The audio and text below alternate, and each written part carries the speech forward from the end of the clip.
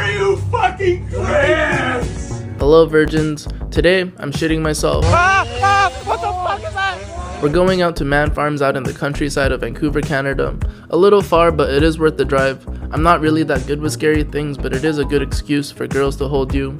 You have to sign a waiver form before coming because this place will touch you, carry you, separate you from your friends, and even feed you.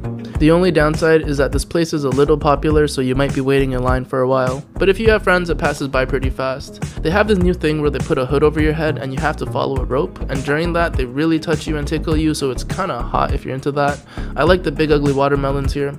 They also sell spicy purple water which comes inside a breast implant, but make sure you cut the tip to drink it. You gotta circumcise it. They definitely knew I had a drinking problem because they made me try their pumpkin wine after. It was a little too sweet for me, but I drink anything if you give it to me.